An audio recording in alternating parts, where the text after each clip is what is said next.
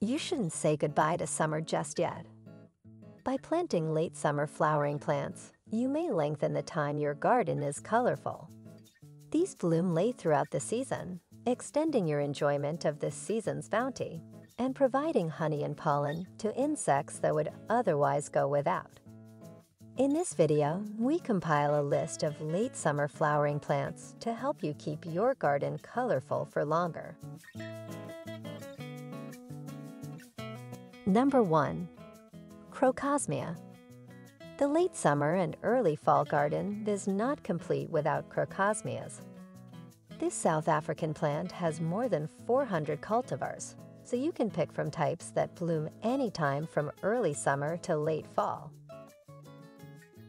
Any pieces that break off generate their own developing stem, which is why some Crocosmia can spread, and in rare situations become invasive.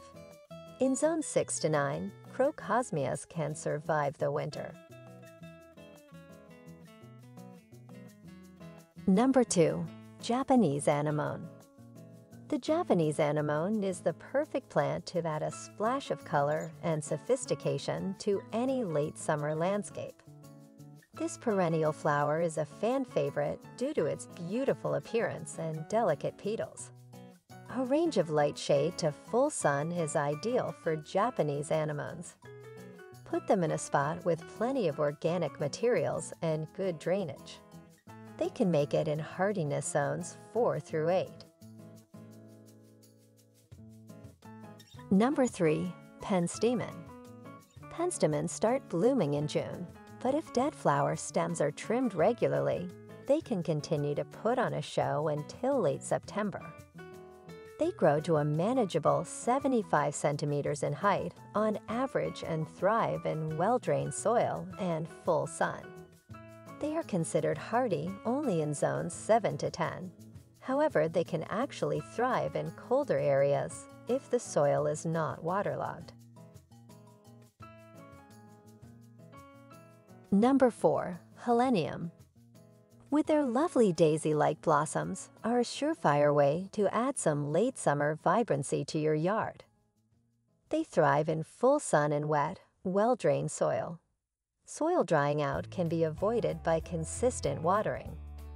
Helenium clumps can get overcrowded if not divided every few years in the spring or fall. Heleniums can be planted from zone 3 to 9. Number 5. Border Sedums. These sun-loving perennials really stand out in the latter part of summer when their tall stems are covered in flat, brilliant pink flower heads. In the spring, the flower heads remain green, but by August they have taken on a light pink hue and are in full bloom. Growing sedums in a border requires full sun and soil with good drainage.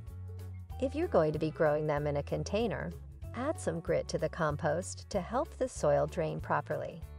Zone 4 through 9 are suitable for planting border sedums.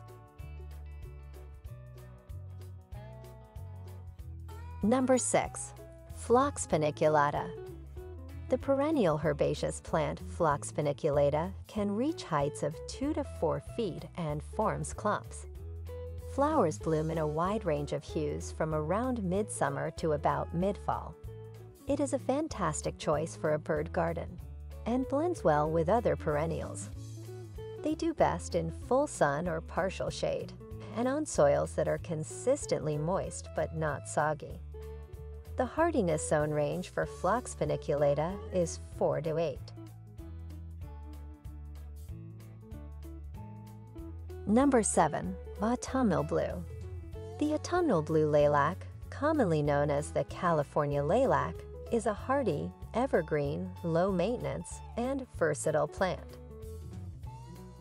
From early July to the end of September, this perennial favorite is blanketed in a sea of deep blue blossoms. Zones 8 to 9 are ideal for autumnal blue.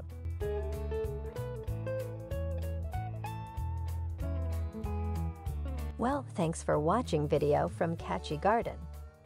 Don't forget to click like and subscribe button to always support our channel. You can also turn on the notification bell to get the latest videos from us. We'll see you in the next videos.